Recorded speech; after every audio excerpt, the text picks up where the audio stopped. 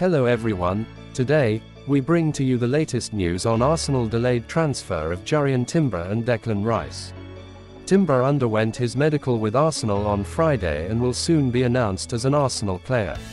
Timber has travelled back to the Netherlands to say goodbye to his Ajax teammates on Saturday, after completing a medical with Arsenal.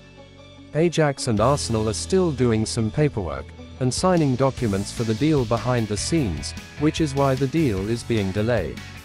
After the documents are signed and finalized, he will be unveiled as an Arsenal player.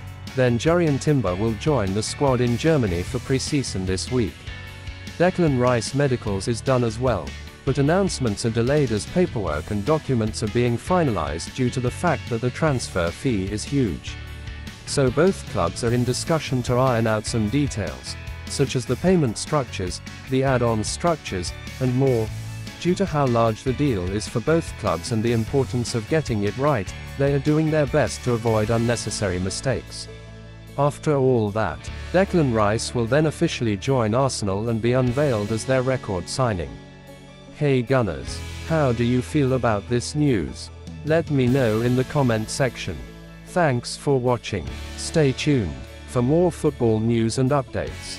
Subscribe to my YouTube channel.